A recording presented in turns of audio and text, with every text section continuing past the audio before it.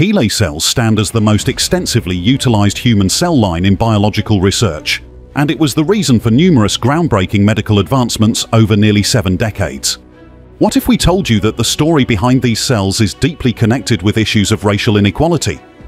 HeLa, named after Henrietta Lacks, a poor black woman who tragically passed away from cervical cancer at the young age of 31 in 1951. During one of her medical sessions at Baltimore's Johns Hopkins Hospital, doctors took a sample of her cancerous cells without her knowledge. Henrietta's cancer showed an extraordinarily aggressive nature, with her cell samples doubling in size every 20 to 24 hours, a trait that is rarely seen in other cases. When provided with the right nutrients, these cells never die. In fact, they are still alive and multiplying to this day. Now, what makes this story sadder is neither Henrietta nor her family consented to the use of her cells, a step that wasn't commonly practiced or legally required back then, and still isn't in many cases today. Despite the enormous wealth generated by the biotech industry through the use of HeLa cells, Henrietta's descendants did not receive any financial compensation and were not even consulted about the various projects involving their ancestors' cells. 7 decades have already passed. What has happened since then? Before we answer that, join us as we take a deeper look into Henrietta's story, and let's find out how her cells saved millions, including you. Henrietta Lacks was born on August 1, 1920 in Roanoke, Virginia.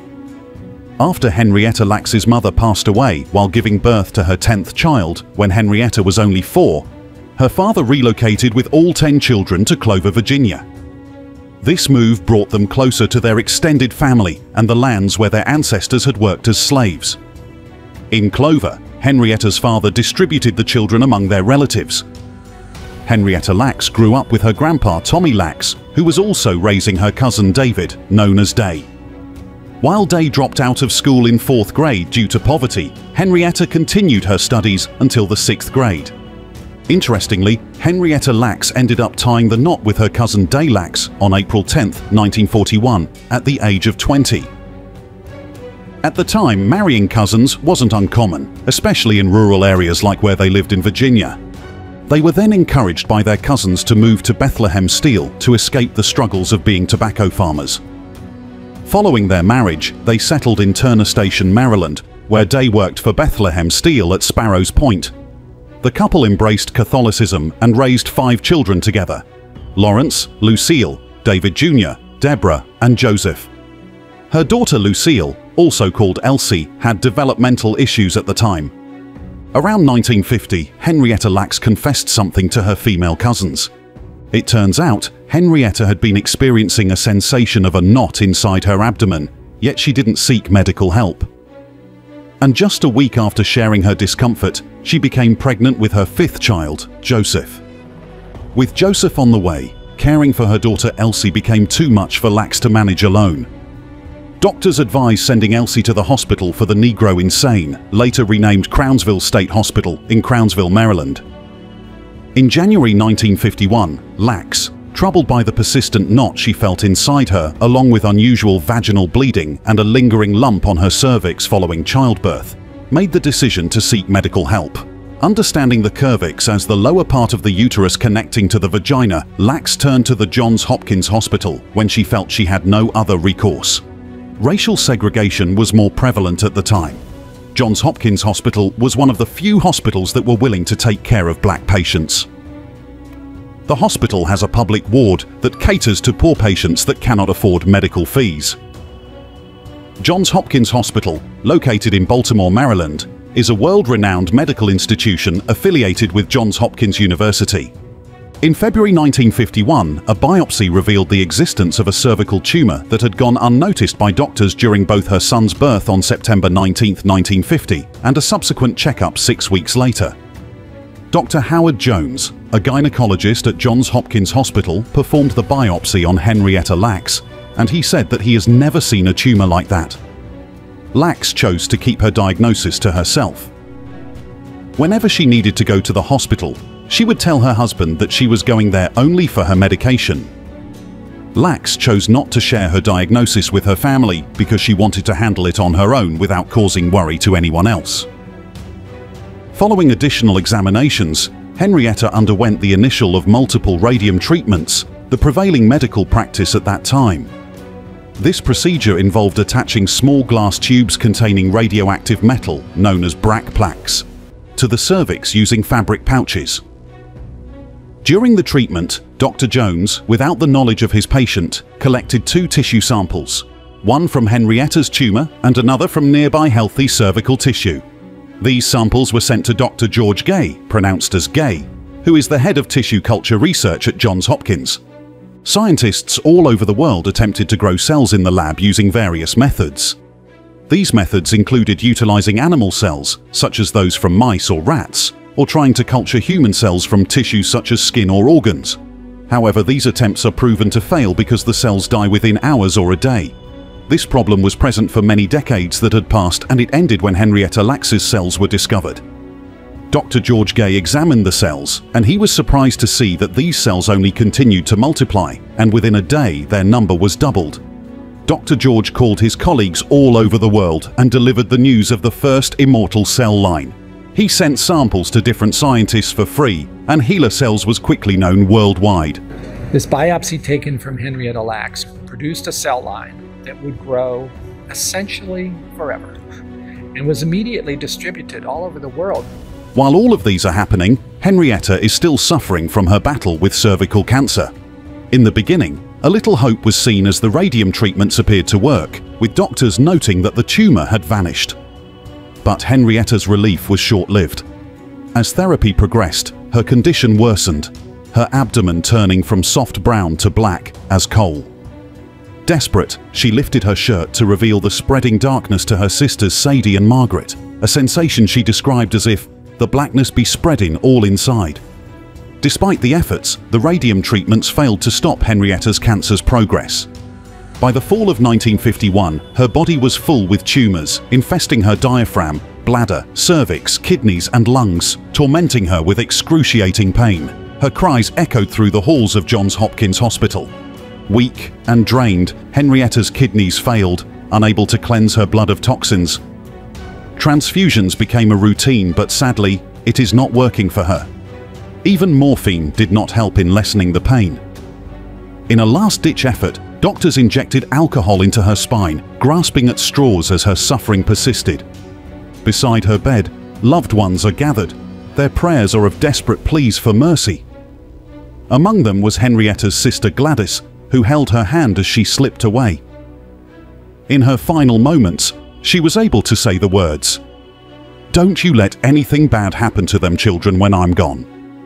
Henrietta entrusted her children to Gladys's care, tears falling with whispered promises to protect them. At 12:15 a.m. on October 4, 1951, Henrietta Lacks drew her last breath, succumbing to cancer. Her body is returned to Clover, laid to rest in an unmarked grave beside her mother. Soon after that, the HeLa cell line was commercialized, but it was not patented. It was only a matter of time before people in the biomedical industry had already been making millions, but the family was not informed of the discovery, let alone the harvesting of her cells. It is indeed a shame considering all the contributions of HeLa's cell line to humanity. Throughout history, Henrietta's cells had been widely used in making various tests and developing cures for well-known diseases and medical conditions. It was used in developing effective vaccines. One major example is the polio vaccine. It was during the early 1950s that researchers discovered that they could cultivate significant quantities of the polio virus in HeLa cells. This breakthrough provided valuable knowledge on the virus's mechanisms of cell infection and disease development, ultimately contributing to the development of the polio vaccine, which was later released in the United States in 1955. The cells were also used in further understanding cancer. In 1985, scientists used the HeLa cells to uncover that human papillomavirus, HPV, the most prevalent sexually transmitted infection, can lead to cervical cancer. The primary researcher behind this breakthrough was later awarded the Nobel Prize for laying the foundation for the development of the HPV vaccine. Henrietta's cells were also used for the research of HIV and AIDS. In the late 1980s, scientists found that HIV, the virus responsible for AIDS, encounters difficulties in infecting HeLa cells. This discovery provided crucial insights into the infection's mechanisms and served as a foundation for the development of HIV and AIDS medications. Salmonella, a bacterial strain responsible for causing over 1 million infections and more than 25,000 hospitalizations annually in the US, was studied in the 1970s using HeLa cells to understand its mechanisms of infection. This research ultimately contributed to the development of approaches for diagnosing and treating the illness. In 1956, scientists used HeLa cells to investigate the effects of X-ray radiation on cells, revealing its potential harm, and that's why we learned how to be safe in using this technology. And just a few years ago, HeLa cells contributed to COVID-19 research by offering insights into the molecular mechanisms of SARS-CoV-2019 and the necessary components for infection. These findings are crucial pieces of information that contributed to a deeper comprehension of the virus, helping in the development of potential treatments. With this knowledge, we already know that HeLa cells saved millions, possibly more than that. The widespread use of HeLa cells in research has led to the establishment of a multi-billion-dollar industry centered around cell culture and biotechnology. HeLa cells were the first human immortal cell lines to be mass-produced for commercial purposes, leading to the development of new drugs, diagnostics, and medical technologies. These cells have been used all over the world by scientists, labs, researchers, and millions of dollars have been made, and you still have the family struggling with basic health care. Yes, you heard that right. Despite the significant profits generated from the use of Henrietta's cells, her family did not receive compensation for their contribution to science. Now, 7 decades later, has this situation changed at all? Henrietta Lacks, with her poor and uneducated background, never consented to the use of cells from a biopsy taken before her death for research purposes. For a long time, her family was unaware that her cells were still active in laboratories around the world. It wasn't until recently that they discovered her cells had contributed to the creation of the HeLa cell line, which has yielded billions of dollars. In 2013, the National Institute of Health, or NIH, finally reached an agreement with Henrietta Lacks's family. This agreement ensured that Lacks genome data would only be accessible to those who obtain permission. Additionally, 2 representatives from the Lacks family would participate in the NIH group overseeing researchers' applications for controlled access to HeLa cells. Researchers using this data would also be required to acknowledge the Lacks family in their publications. Unfortunately, the recent agreement between the NIH and the Lacks family doesn't involve any monetary compensation for the family. Despite that fact, the agreement was still considered a moral and ethical victory for a family that has long been marginalized and excluded from recognition and participation in the genetic research facilitated by HeLa cells. But isn't it interesting that after all these years, the hidden story of Henrietta Lacks has just come to light? Meet Rebecca Skloot, an American science writer and author best known for her book, The Immortal Life of Henrietta Lacks. Born in 1972, Skloot spent over a decade researching and writing the book, which explores the life of Henrietta Lacks and the impact of her immortal cells, known as HeLa cells, on scientific research and medical advancements.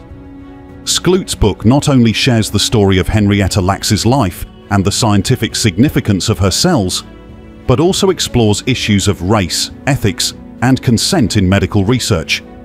It became a bestseller and received widespread critical acclaim for its compelling storytelling and thought-provoking examination of ethical issues. Rebecca Skloot worked with Henrietta Lacks's daughter Deborah in uncovering the truth almost 6 decades later. As Deborah learned about these things, there's so much mixed emotion in it, because on the one hand, look at all this incredible stuff my mother did for science and for the world. That gave her a level of peace with her mother's death that she had wanted her entire life. At the same time, there was a lot of anger about the fact that everyone has benefited from these cells except her family. In addition to that, the Henrietta Lacks Foundation was also established by Rebecca Skloot to honor the legacy of Henrietta Lacks and to support her descendants. Its goal is to provide assistance to the Lacks family, particularly in areas such as healthcare and education. The foundation also seeks to promote ethical practices in biomedical research and to raise awareness about the contributions of Henrietta Lacks to science. Through fundraising efforts and partnerships with various organizations, the foundation works to address the needs of the Lacks family and to ensure that they receive recognition and support for Henrietta Lack's important contribution to medical science. The Foundation also advocates for informed consent and fair treatment of research participants, drawing attention to the ethical considerations surrounding the use of biological samples in scientific research. Because of the efforts of the Foundation and the donations of the good-hearted people, Henrietta Lack's family was able to support the education of Henrietta's younger descendants. Looking back at the life of Henrietta Lacks, it was truly a sad story. It is a story about race, science, and medicine. If we really think about it, so much of the history of science and medicine was built with the use of black people without their knowledge and permission, which is why it's important to take a moment to appreciate and reflect on the life of Henrietta Lacks.